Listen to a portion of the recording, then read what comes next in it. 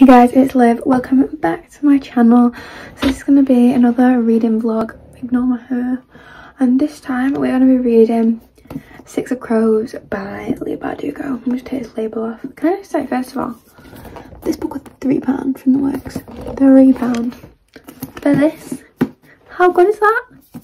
But yeah, I can't wait to read this book. A bit of a different reading vlog.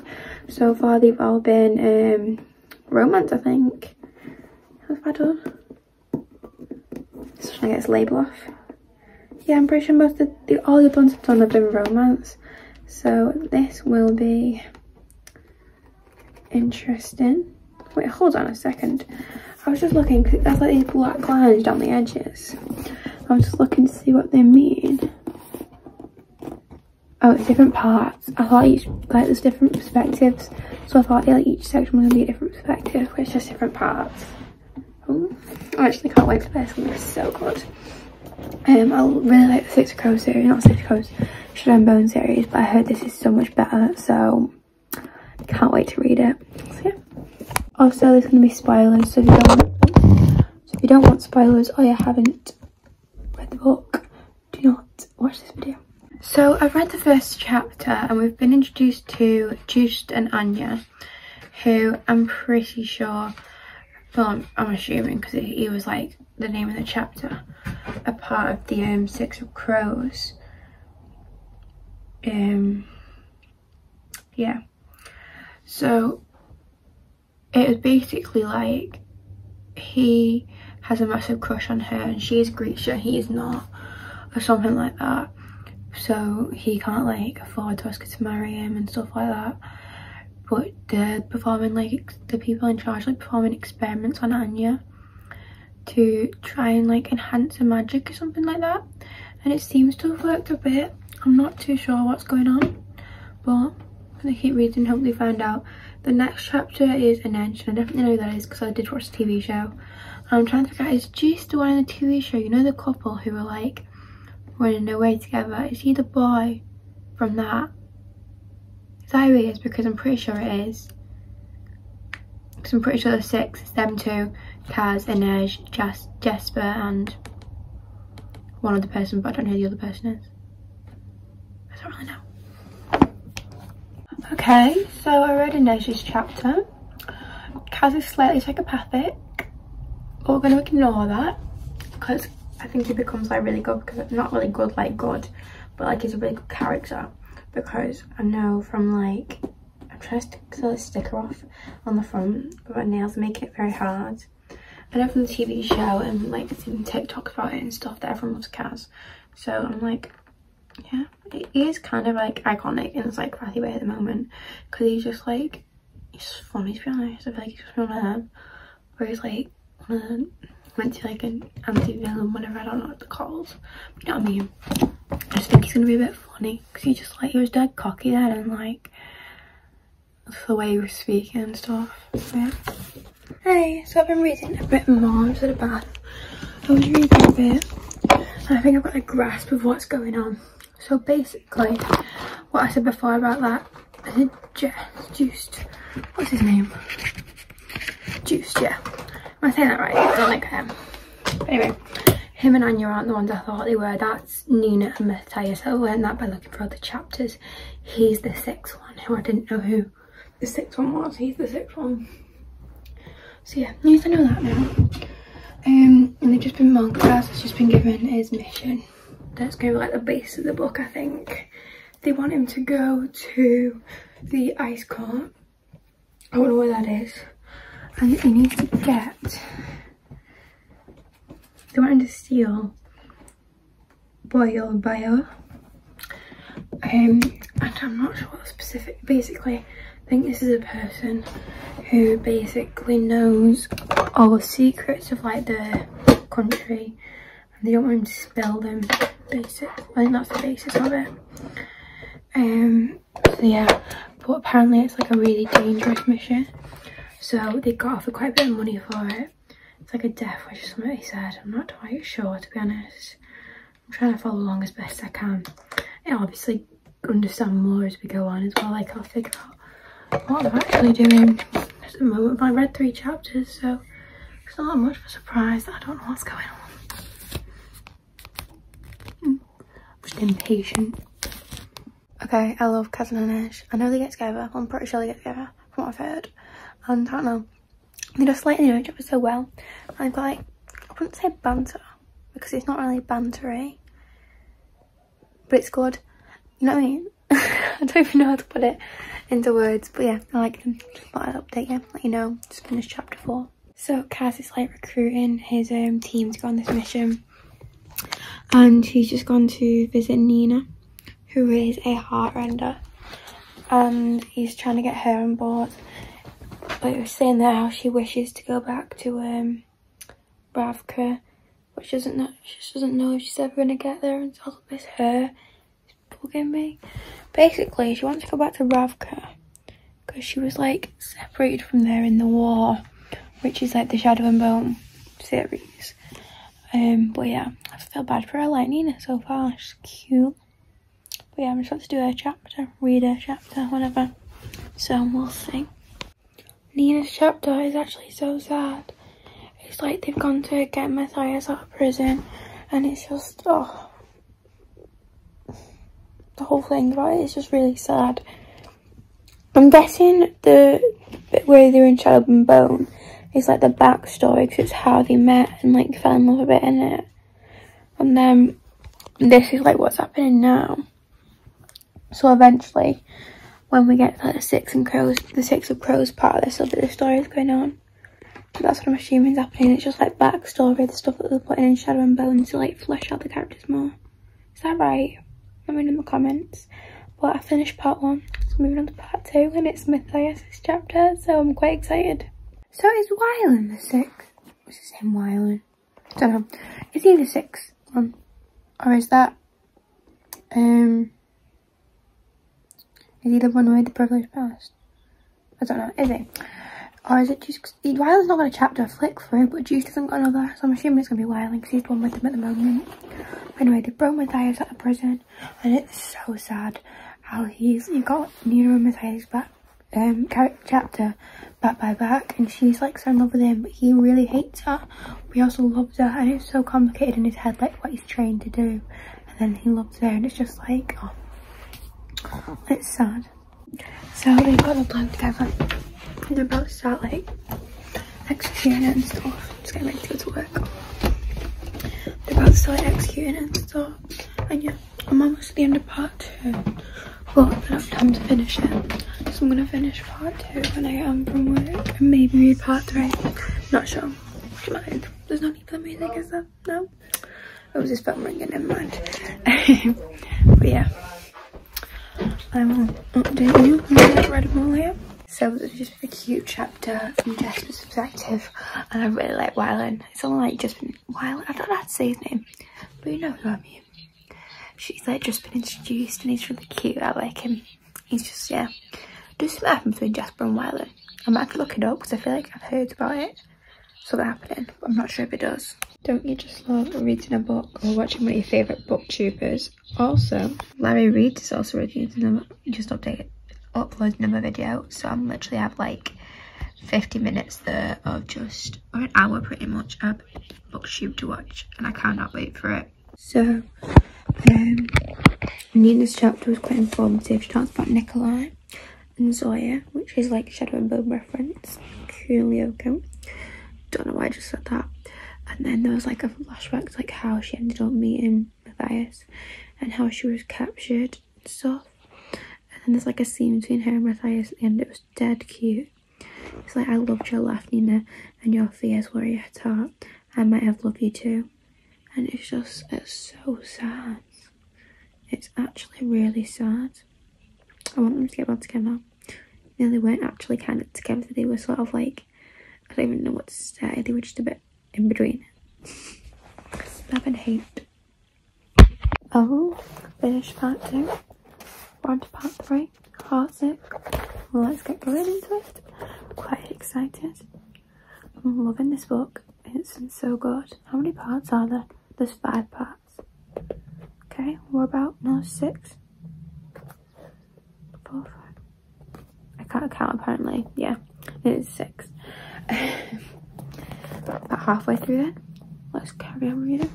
There's a sentence here from Kaz's perspective. He didn't want an edge, he just wanted the routine back. Okay. Do you keep telling yourself that? Yeah, I've just figured out the 6 of Crows is literally just going to be 3 couples. Me, Inej and Kaz. Just one. Jesper and Wyland. And Matthias and Nina. Kaz is like matchmaking here. It's his new career. So they arrived in the ice court place, whatever. And they've just seen the pyre where they burn the Grisha. And Nina and Matthias have kind of like a massive fight over it. And it's quite sad, like, the way they killed them and stuff. It's like, yeah, it is really sad. So, Inej, and it's the next day, can't really tell. Still looking a mess, but I've done my hair-ish. I washed it, tried it. Anyway, Inej and Matthias had this conversation about Nina, and it was quite cute, 'cause she's like, I'm on to you. And he's like, I don't know what you're talking about. But she's like, I know you like her. It's one of those, you know, it's just cute. And her and Nina are like best friends, and it's just, yeah, I like the friendship. It's little moments like this in books that just fit in so much better, because you get like the found family aspects of it, and it's great. Kaz's backstory is so sad, like the whole thing with his brother getting like firepox and stuff, and then like I don't even know what the full extent, but it's just really sad. A little bit of like cheesy flirting from Jesper there towards Wyland. I mean, something's definitely happening, but I don't know what. Something's happening. I was so confused then. There's like a flashback to how Inej and Kaz met, and they were introducing themselves to each other, and I'm going, do you actually know each other? Why are you introducing yourselves? It took me so long then to figure out it was a flashback. It's quite embarrassing, because it's literally been flashbacks throughout the whole book. It's like it's the first one, so it's just a bit embarrassing. The backstories of all these characters are so interesting. You really get to see like how they got to where they were and stuff. Like Kaz's backstory, why he hates Becca Rollins so much, and it's just so weird. Like when you read it, you're like, oh my god, you make the connection, and it just clicks, and it's like, that is so weird. Never would have thought of something like that. Sorry, I can get my hands like on the camera properly there. But yeah, it's really informative in a way, but it's also really interesting. That is the end of part 4. Moving on to part 5. I've only got 2 parts left. I'm quite excited. I've been loving this book. I think it's gonna be a 5-star read for sure. Unless something like goes really badly at the end, it's definitely gonna be a 5-star. I didn't know Jesper was a Grisha. That is so weird. It's just like announced. There was like these hefters on the wall of like what the Fjordsons, I think they are, as collected as like trophies when they've killed them. And he went, I'd have worn purple if I'd have joined the second army. It was what are they called? Let me have a quick look to see how to say this name. He was a materiality. I want to say that, but it was the Order of the Fabricators. I didn't know that. That's weird. I need to go brush my hair. It's looking a bit of a mess. Matthias has betrayed Nina and got captured. Plot twist.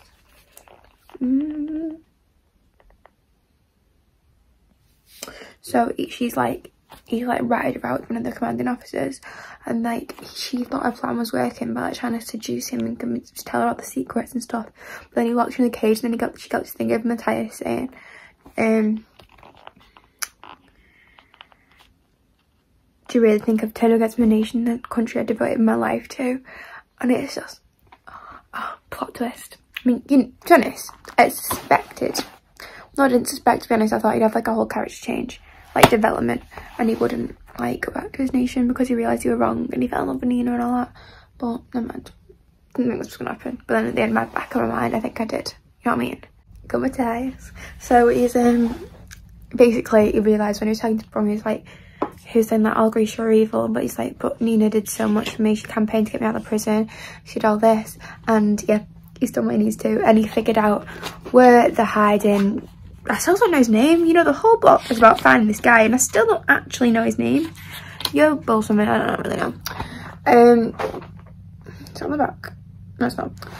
But yeah, he found out the location of him. I need to get Nina out, and he's just character development at his finest right there. His name is Bo Yul Bayo. Don't know if I'm saying that right, but that's his name. There we go. Remembered it. Didn't remember it, I just read it, but never mind. Okay, so I'm on the last part of the book, part 6, and it is called, I just flicked off it.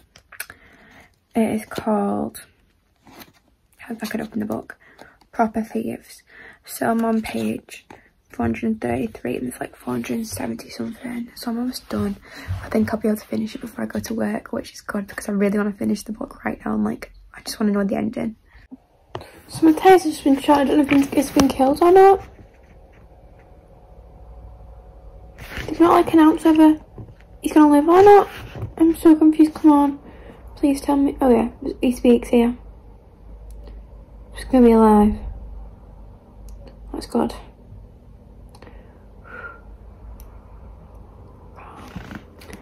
Take a breath now. That was a bit stressful. Was he even like he was shot? I'm so confused. Yeah, struck him directly in the chest. Oh wait, never mind.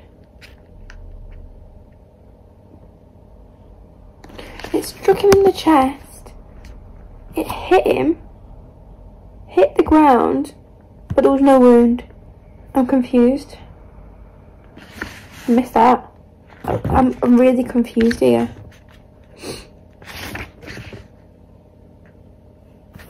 I'm really confused. Just scene between Inej and Kaz, and he asked her to stay in Ketterdam with him instead of going back to her family. And she was like, what would be the point? And he said, I want you. He wants us to stay. I want you to. I want you. And then she said, how will you have me? Fully clothed, gloves on, your head turned away so our lips can never touch. And then she said, I will not have you without armour, Kazbrekker. I will have you without armour, Kazbrekker. I will not have you at all. But then he didn't say anything, so she just walked away from him. It's really sad. I love them too as well.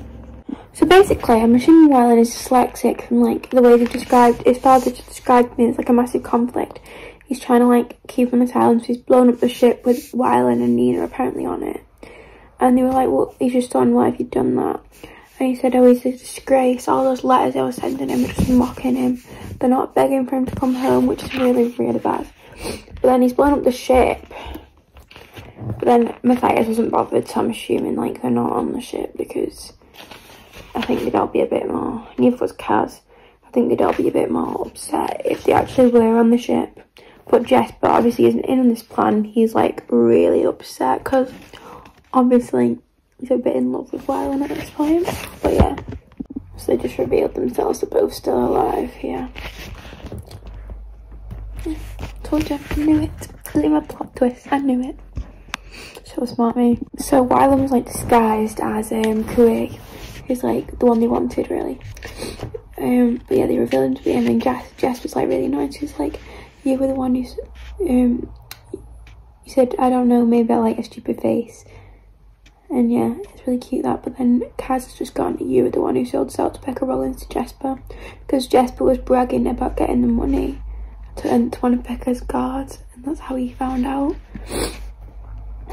Then Kaz just went, saying to Jesper, you really haven't learned anything in the dregs, have you? You're still the same dumb farm boy who stepped off the boat. And it's like a big dramatic scene because like Jesper's been feeling like really left out the whole book and like isolated, so this is like a big thing for him really.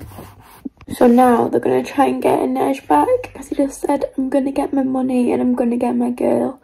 And then he said Inej could never be his, not really, but he would find a way to give her the freedom he promised her so long ago. That's sad. But now we've got a chapter from Pekka's point of view, which is weird. So he released Pekka from prison, and he's asked him for 200,000 in Kruger in return. And he said he'll give up his shares in the Crow Club and Fifth Harbour for it, which is literally just a character development because he's ready to give all this up to save Inej, which is just really, really good. Really good character development. Okay, so I finished the book. I got 100% a 5-star read. I love this book so much. I can't wait to start the second one, which is going to be the next reading vlog, so keep an eye out for it after this. But yeah, this book is just, it's been amazing. It is so much better than the Shadow and Bone series. Just saying, a lot better. I know everyone means now when they say it's good. I'm trying to, when I was watching the TV series, I loved the Six of Crow scenes more than I loved the Shadow and Bone series in a way. So I knew it was going to be good. But yeah, the found family dynamic, the like quest, the 6 like misfits, it's really, really amazing how it was all put together. And I feel like the second one is going to be even better, so I'm going to get started on that right away. But that is the end of the video. Don't forget to like, subscribe, comment down below, and I will see you all next time.